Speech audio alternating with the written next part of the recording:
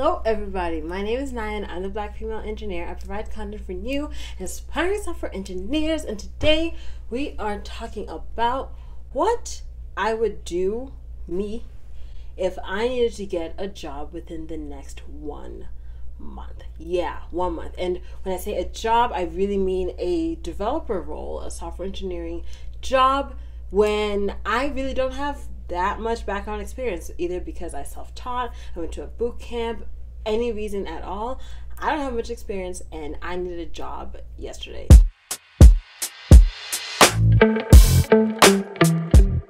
Right now, today, I would, this is day 1 out of 30, I would update my resume. The topic of resumes can be so difficult for people because, as mentioned, I don't have previous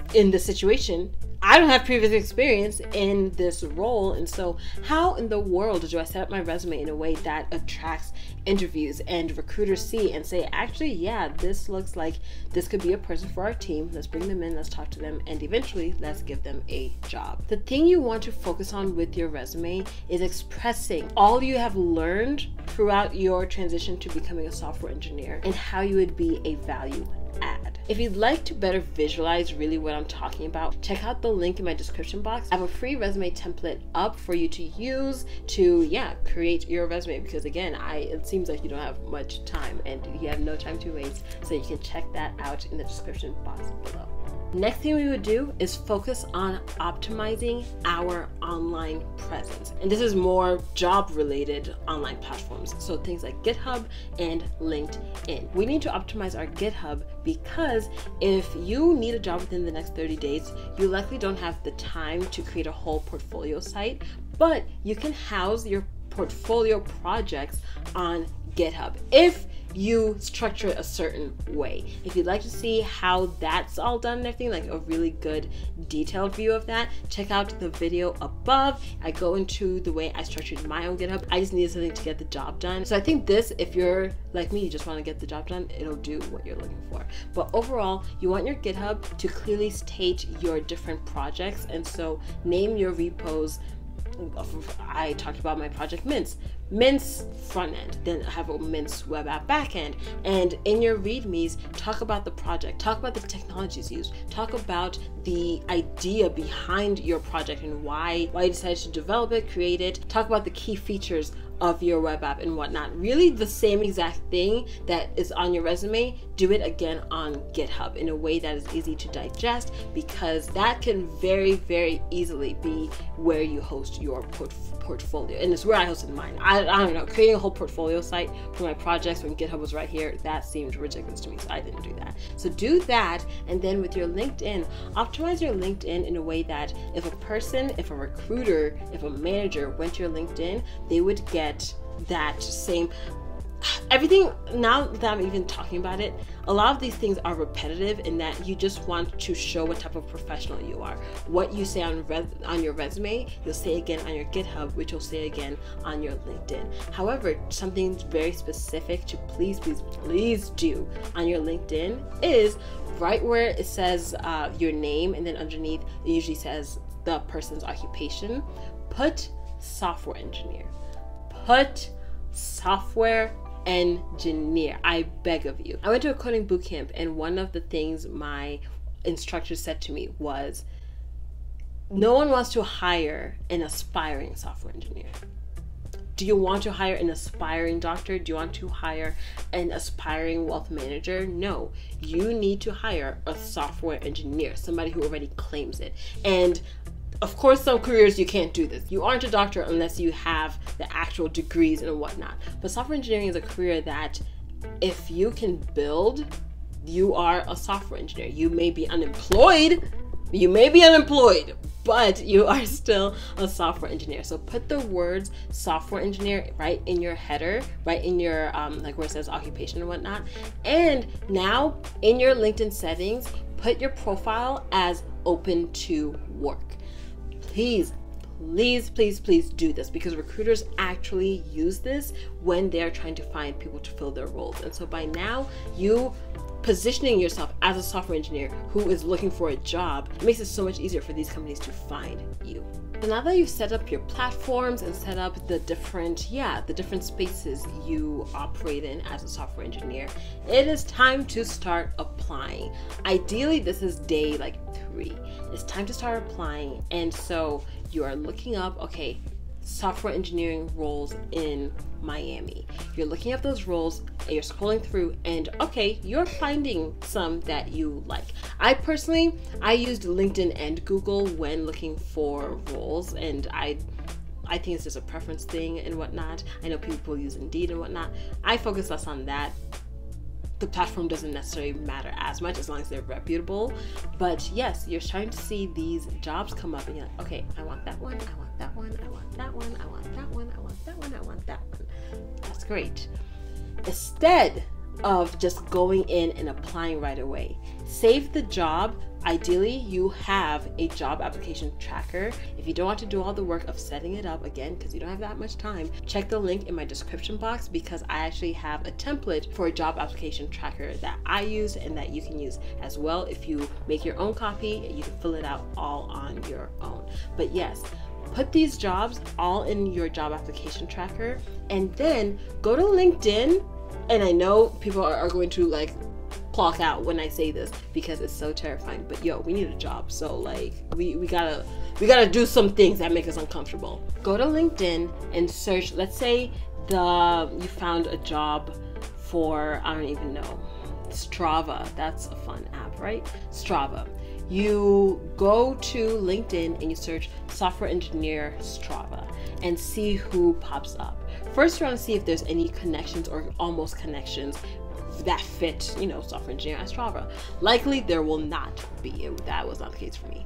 But now look through the profiles and see who you think you can kind of easily strike a conversation with. So what does this mean? Look for people that have commonalities with you, that you seem similar to, whether because of their identity or because of the previous work they did or the things the organizations are a part of and whatnot. You can kind of easily see this through the people's profiles. Me personally, because there aren't many Black women in software engineering, whenever I saw a Black woman for the company I was looking up, I would immediately reach out to them. And so I would click connect, and right when you click connect, you have an option to add a message. I would add a message and I say like something like, hi, my name is Naya. I'm very interested in the software developer role open at Strava. Being that there's not many Black women in this space, I would really love a 15-minute chat with you about your experience within this company or within this role at this company. And yeah, leave it at that. Usually I think you are only allowed like 300 characters, not even words, but characters. So the message has to be pretty short. But yeah, then click send.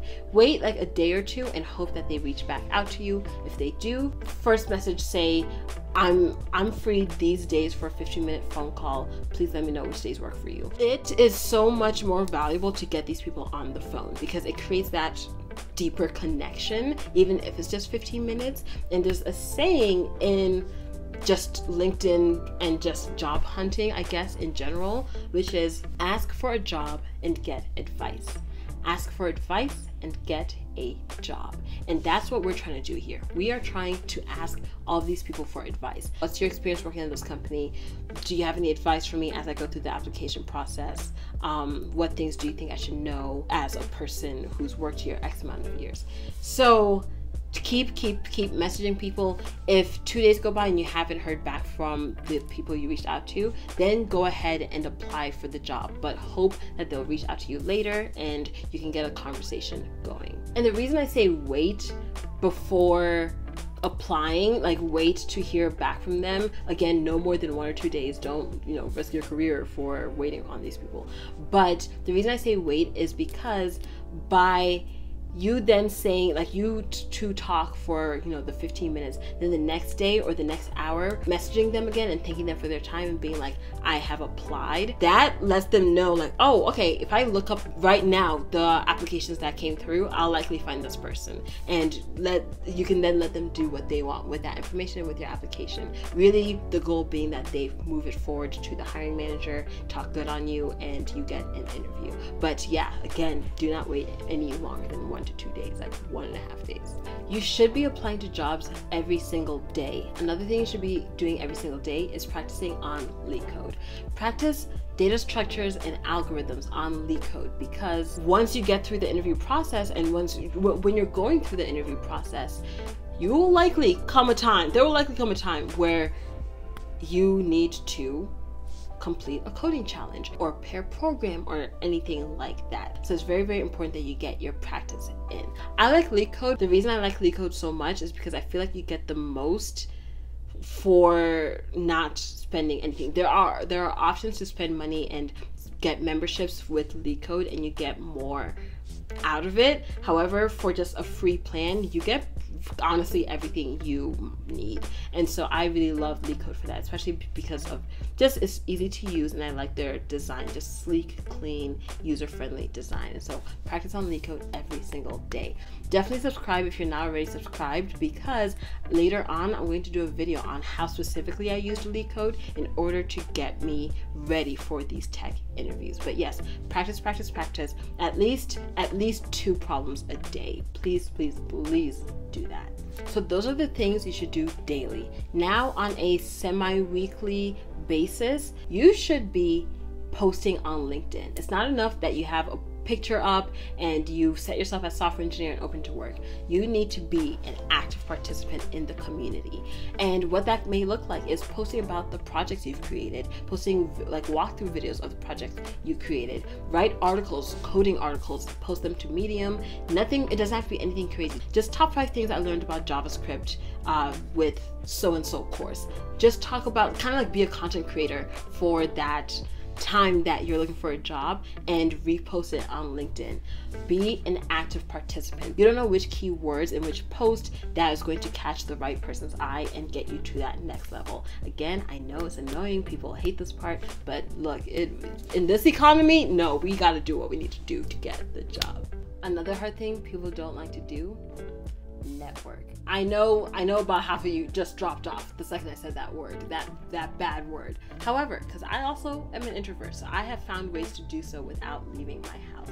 For virtual networking, I recommend going to Facebook and searching for software developer groups. And so searching, like if you're a woman, say women software engineer or women in tech.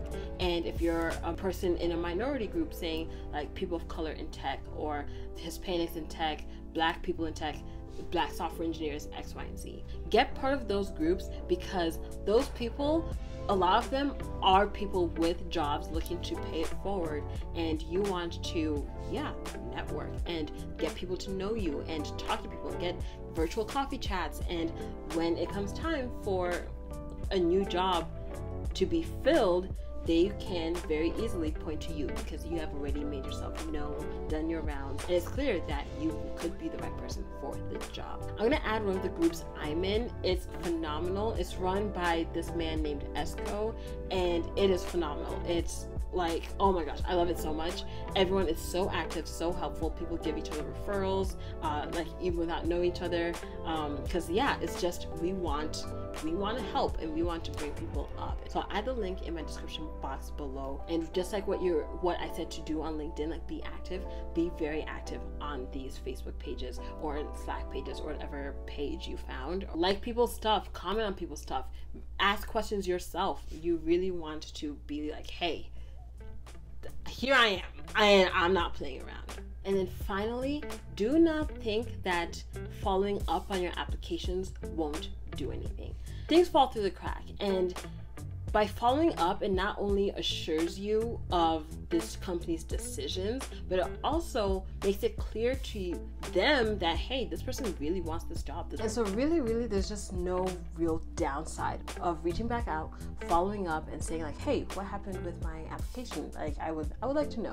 But yeah, there we go, everybody. Everything I would do if I needed a job in 1 month. Let me know what questions you have. So look out for those follow-up videos where I do go more even just granular on everything. But I hope this was helpful. Let me know if it was, and I'll talk to you later.